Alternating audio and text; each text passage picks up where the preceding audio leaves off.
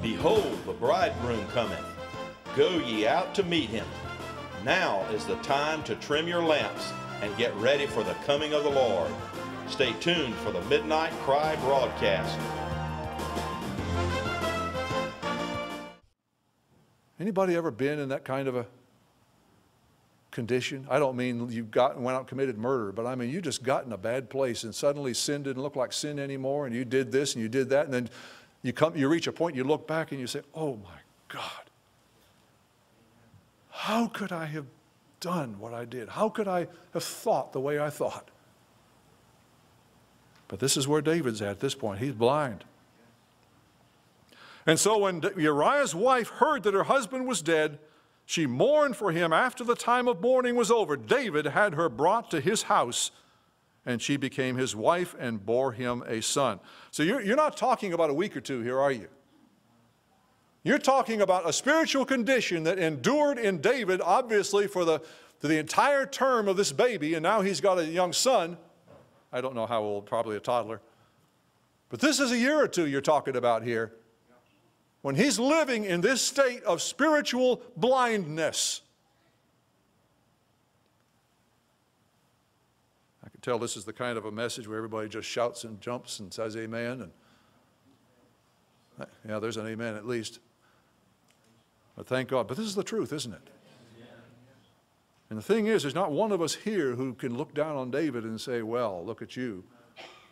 Every one of us needs to be looking in the mirror and saying, hey, I need to wake up. I need to be alert. I need to be, on my guard.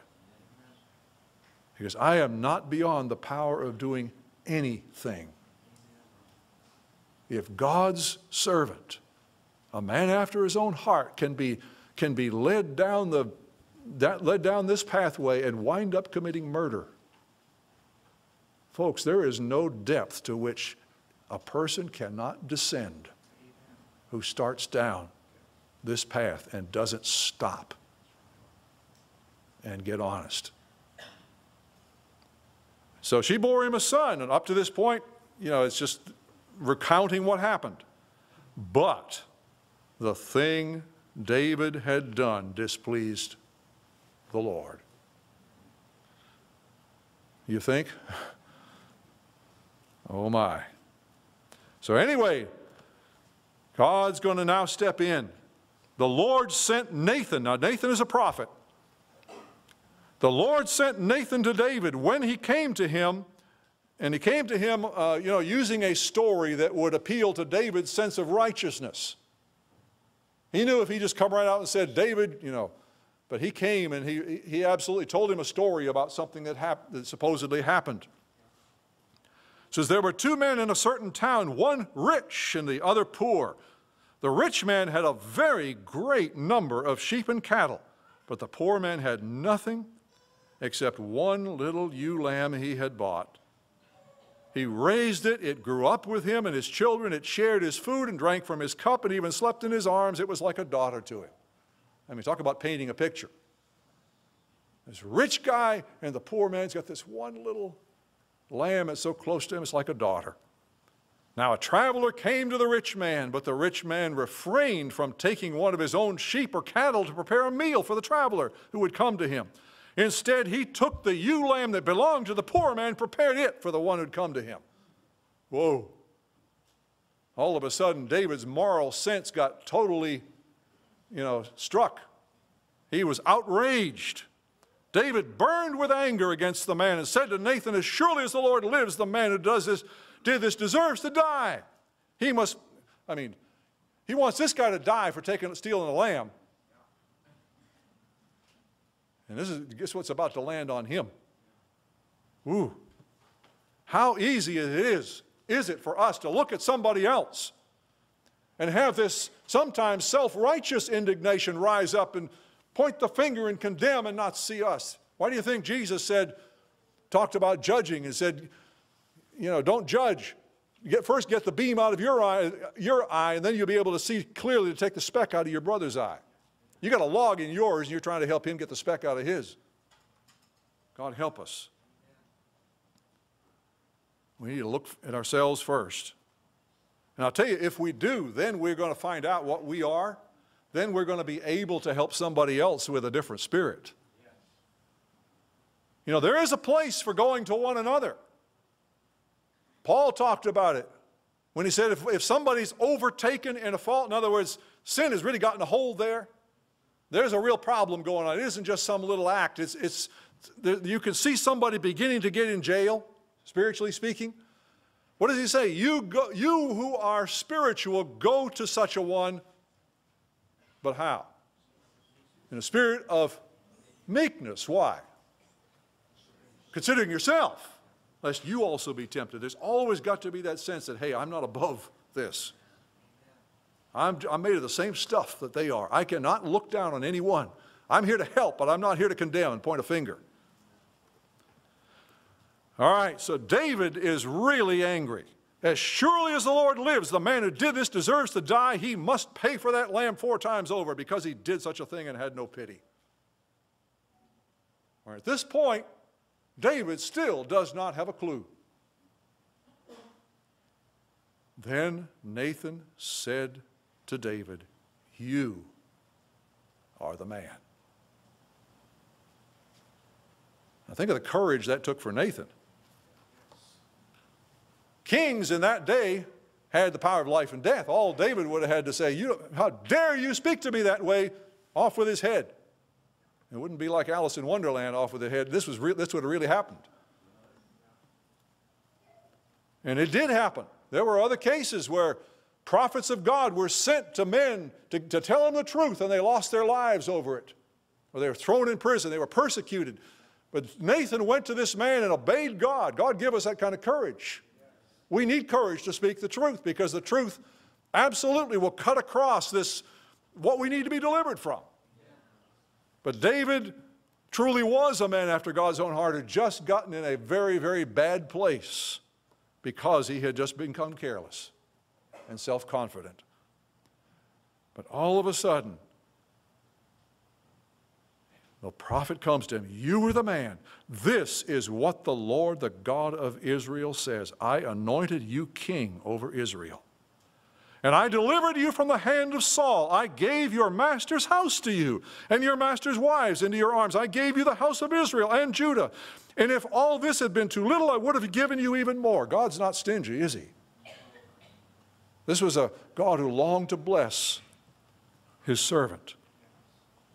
And he says this, why did you despise the word of the Lord by doing what is evil in his eyes? You know, when we go down these kind of roads, think about what we're doing. Isn't that what we're doing?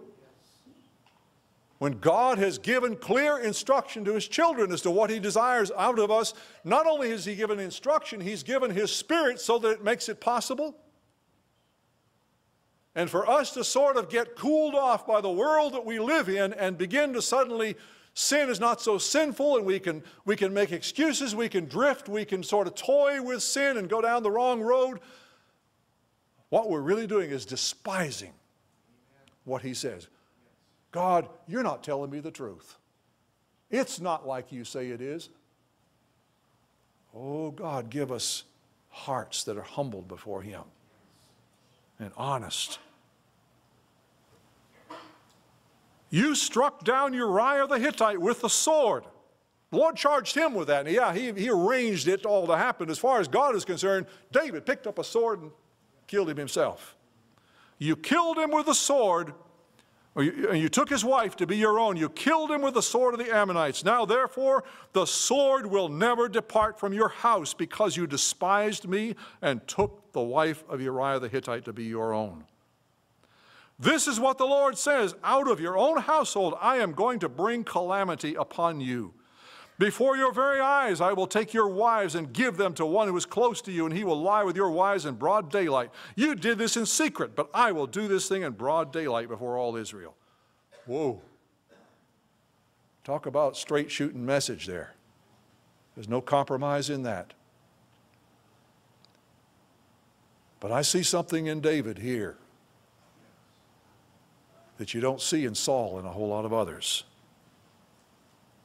David didn't make any excuse.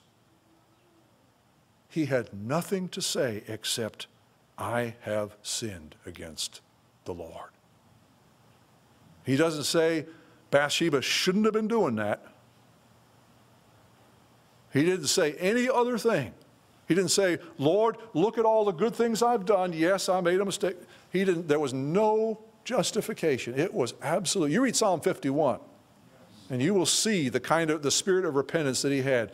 It was, God, you are 100% right. I am 100% wrong. I make no excuse for what I did. I'm going to lay myself before your feet and just appeal to you for mercy. So he knew he had no other ground upon which to approach God. What did Saul say, when Samuel came to him? He said, yes, I did obey the Lord. I destroyed them and I brought these to make an offering. So that isn't what the Lord told you. How we respond when God puts the finger on the thing that's wrong in our lives says a lot about us. Most of us are very, very good at saying, well, it's not quite as bad as you think. You got to consider this, you got to consider that. Well, my motive was good. 1,001 little things that we will have to try to make something better in our own eyes instead of just saying, your truth, Lord. I did it, and I'm sorry. But God is looking for honest hearts.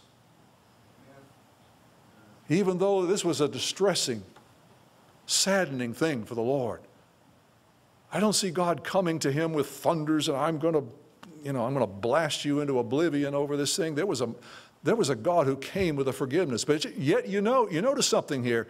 There were consequences to this sin. David was forgiven, wasn't he? I believe God answered the prayer of Psalm 51. Where he said, restore to me the joy of your salvation. Then I'm going to be able to teach sinners your ways. God was a forgiving God. You read the Psalms and you will see that message over and over again. There is forgiveness with you that you may be feared. David had a respect for God. God forgave him his sin. But I tell you, there are things that we do that set things in motion. There are consequences when we go down these roads. David's life took a turn right here. And because of what he had done, he still had a lot of natural reaping to do. Things that he would never have had to endure. He had his own son rise up in rebellion against him and push him off the throne. He had to run for his life, flee from his son. And he had wars that he never would have had. And of course, you read in this chapter 12, you go on and you talk, and the Lord had said, the child is going to die. You did this. I lifted you up. That's the problem here. God lifted David up before all the nations of the world. This is my servant. He is a servant of the Most High God. I have honored him. And now here's David doing this and giving occasion to everybody out there to say, yeah, look, you're just like me. David says, because you've done that, the child is going to die. And the child got sick. And David just prostrated himself. He fasted for like the 7-day period, I guess it took the child to die, and he refused to eat, and he lay there and he cried out to God for mercy. And his condition was such that the servants were afraid to tell him when the child died. They said, look, he's been prostrate. If we tell him, he's going to go nuts, he's going to go crazy, he's going to go over the edge. If we tell him the child has actually died now. So he sees the servants whispering over there and says, is the child dead? They say, yes. And they're waiting for the axe to fall or waiting for something to happen. And to their amazement, he gets up, takes a bath, gets clean, and orders some food, orders supper. And they're looking at him, why in the world? I don't get this. I don't understand it. He said, while the child was alive, I poured out my heart to God. I said, well, just maybe God will be merciful in this case. He says, but now that he's gone, it's over. He won't come to me. I'll go to him one day.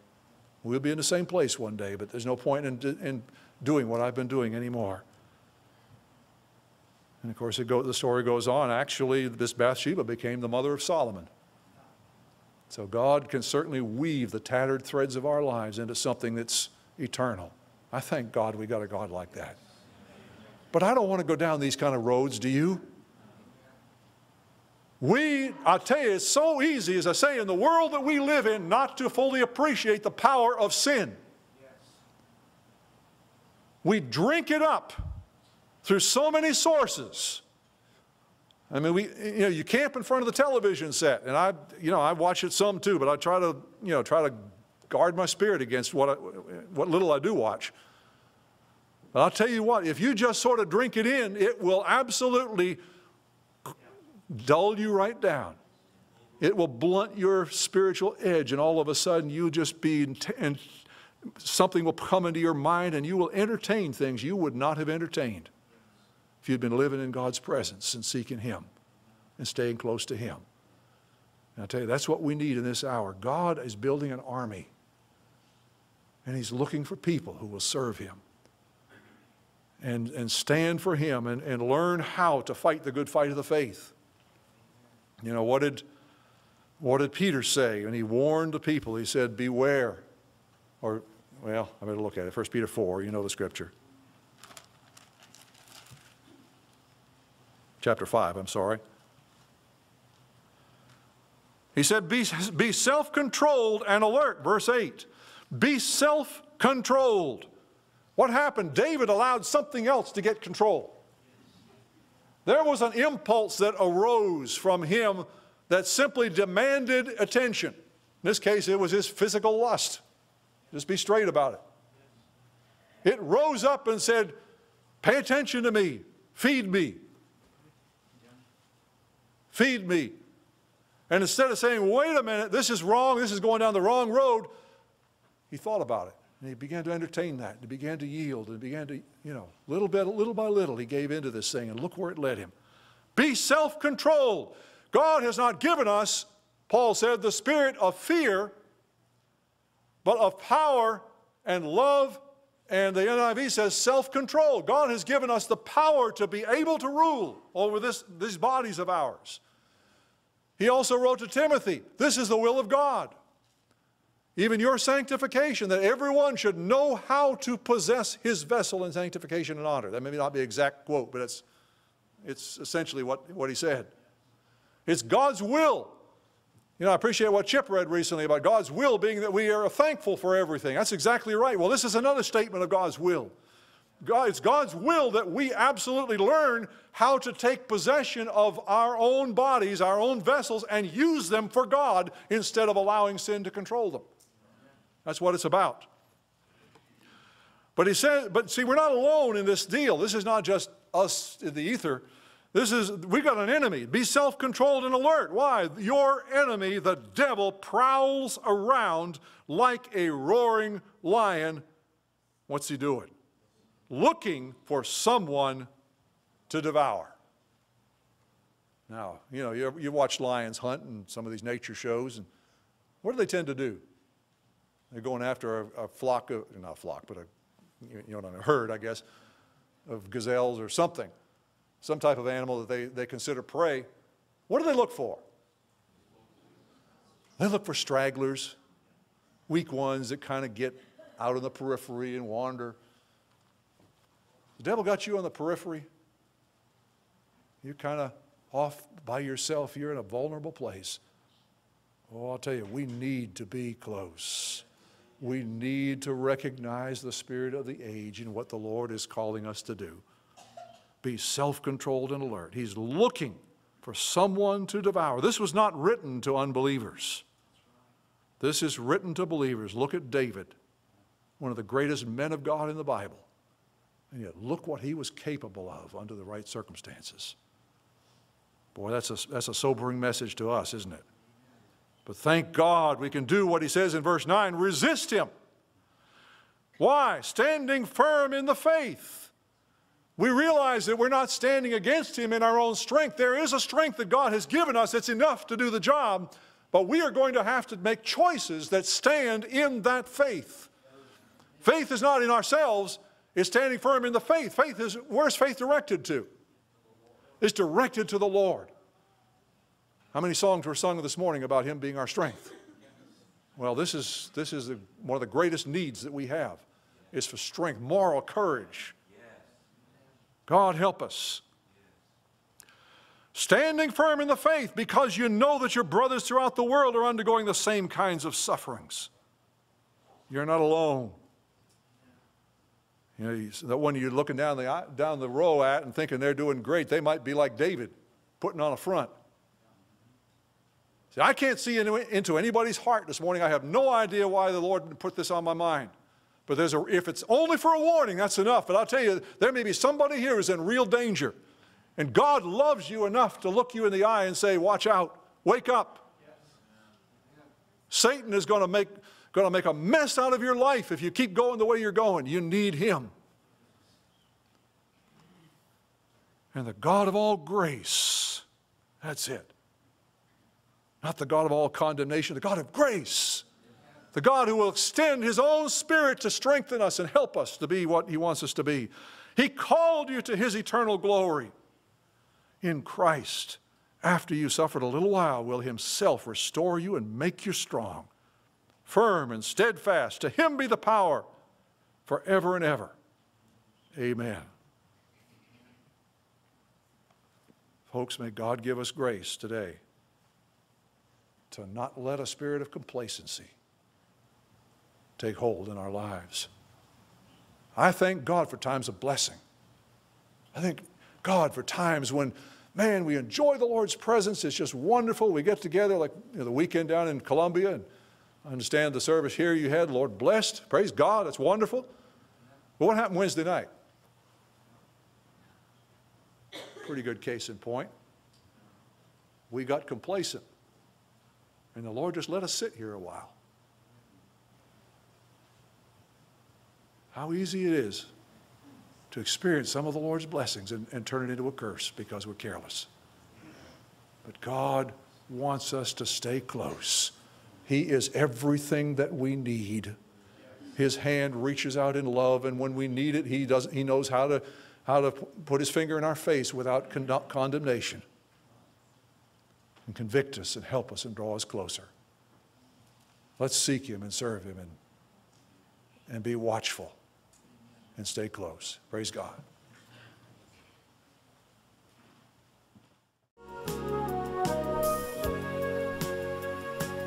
This has been the Midnight Cry broadcast. If you would like a DVD or a CD of today's message in its entirety, please request it by program number. DVDs are $10 and CDs are $5.